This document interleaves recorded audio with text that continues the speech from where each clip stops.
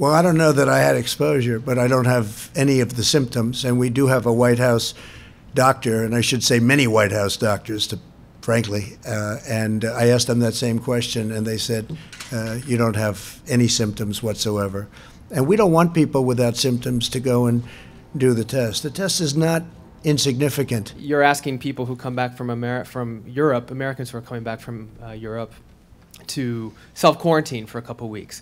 You were in a picture with somebody who now has coronavirus from Brazil at Mar-a-Lago. How is that different?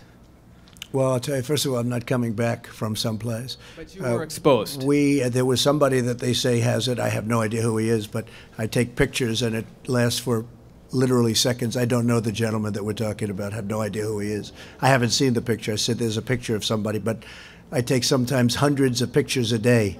And that night I was taking hundreds of pictures, so I just don't know. Now, I did sit with the president for probably 2 hours, but he's tested negative, so that's good. You say your White House doctor is telling you something different.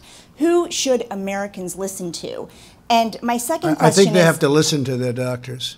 And I think they shouldn't be jumping to get the test unless it's necessary. But I think they have to listen to their doctors. And I mean, I don't know. I haven't seen the picture. Somebody said there's a picture with somebody taking a picture with me, but I haven't seen it. Well, doctors have said you might have it even if you don't have symptoms. Are you being selfish by not getting tested and potentially exposing? Well, I didn't say I wasn't going to be tested. Are you going to be?